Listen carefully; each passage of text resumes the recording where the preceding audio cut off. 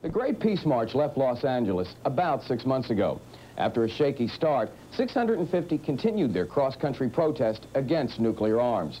They will arrive in Washington, D.C. November 15th. But today, they are near Toledo, where many Michiganders are spending the day at Peace City. Last week, we visited the camp while I was in Indiana and met 3 marchers from the Detroit area.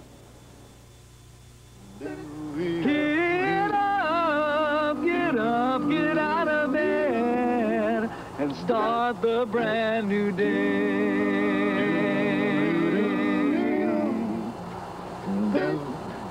Something about 4-part harmonies and the doo-wop sound at 5 o'clock in the morning gets people going.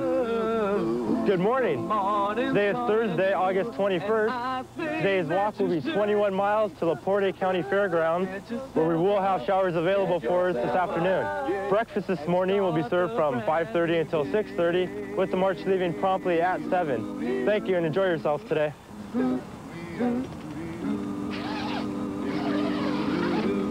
Are there amenities that I miss? Yes, I miss all of them. I lay in my sleeping bag at night and think about my coffee bean grinder back home.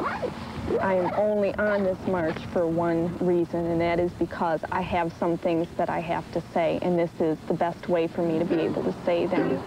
The morning's calling you, and breakfast smells so good.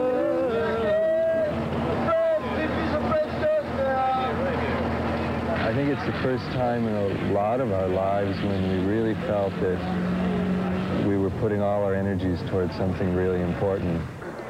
The march is leaving in 10 minutes from the front gate. That's the way we came in. At Peace City, the dream keeps everything going, although the going has been a logistical nightmare. To date, they've walked over 2,500 miles through mountains and plains and unwelcoming weather. The dream keeps everything going, but at dawn, the dream can seem as distant as the next campsite. Sometimes you really have to remind yourself of why we're out here doing these things that we would normally not want to be doing. Mary Diskin misses her husband and daughter waiting in Birmingham, but she is like many here who had found their lives had lost some meaning when their vision of change seemed hopelessly blind. This commitment has helped restore their sight. An awful lot of the people here heard about the march and were compelled to drop everything. Some of them sold their homes, quit their jobs, dropped everything, and left promising careers midway and felt that they absolutely had to be on this march. While the others march, about a third of the camp stays behind. They will walk in a few days when jobs are rotated. James Knight, who grew up in Allen Park, is normally a film editor back in L.A. The responsibility is to break down the camp and get everything loaded onto trucks. Then the truckers transport everything to the next site, and then we unload and set up camp. Peace City is, quite literally, a self-sufficient, portable village. It has a government and accredited schools for 50 kids. Everything must be moved every single day.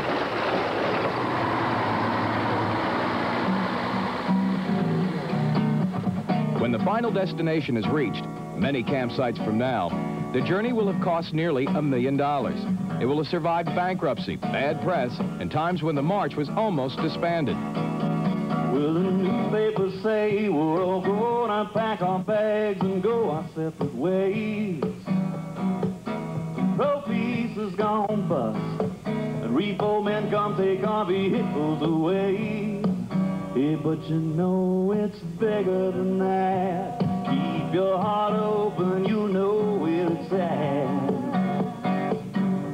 I've always wanted to express my feelings about politics and the way the world was going in music. Right, because you know you're carriers of the dream wheel, vision seekers, keepers of the flame, keepers of the flame. Michael Krieger is from Southfield and is part of a band formed on the march. Their music has become anthems of the cause. Nuclear weapons can be spoken about on a very intellectual level, but for us, it's, I think for most of us, just an emotional thing. We realize how unsafe our world is with all the nuclear weapons around, and we intend to do something about it.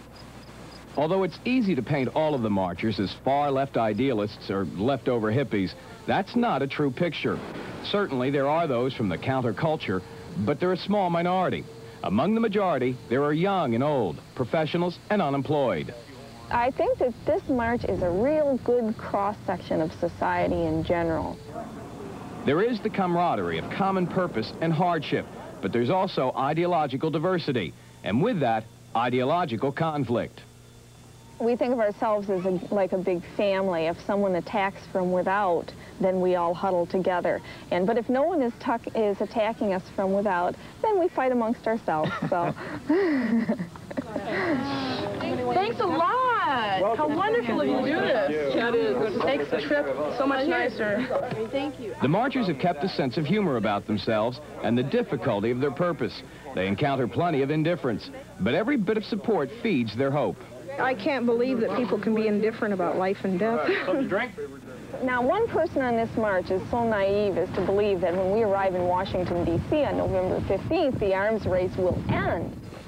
Howdy. Hi there. Howdy. But we're raising the consciousness of America. Somebody has got to start it, you know. Somebody has to start the ball rolling. Do you guys know what we're marching for? Do you know what we're walking for? Freeze Freeze the nuclear weapons? What do you think we're for nuclear testing. Yeah, that's right. What do you think of all of these people walking for that, huh? You think that's a good idea? Do you? I do too. That's why I'm doing it. All right. Hey, give me 5, baby. Hey. All right. I got to keep walking, all right? Thank you, guys. Thank you. It convinced me that the political situation in this country right now is not as dire as I thought it was. But the only idealism that I think I've come up with on this march is an idealism for the potential of human beings, and I don't consider that a false idealism. Welcome to Cap. Hey, it was great. Thank you. It's late afternoon when the marchers arrive at the campsite. They're weary and thirsty. There's root beer and Coca-Cola over by the kitchen. Eager for word from the outside world. Hope. And longing to wash away another long, hard day. The morale on the march varies really from marcher to marcher, from day to day, from hour to hour. It's the simple things that seem to make the difference on the march. Vision seekers, keepers of the flame, keepers of the flame, well, the brothers and sisters here. The march has taught many to appreciate the simple things and the country they've traveled. What it's taken in time and effort, it's given back in a sense of belonging. It's an experience that will end too soon for most. I think that there's going to be an inevitable letdown for a lot of us, myself included, when we get back and the world hasn't changed, perhaps dramatically. Say it's bigger than that. Keep your heart open, you know it's sad. But I will always remember the look in people's faces when they realized that there was something that they could do to change things. We're carriers of the dream we. It's a reality that no one will ever be able to take away from me, no matter what kind of political cycle this country goes through.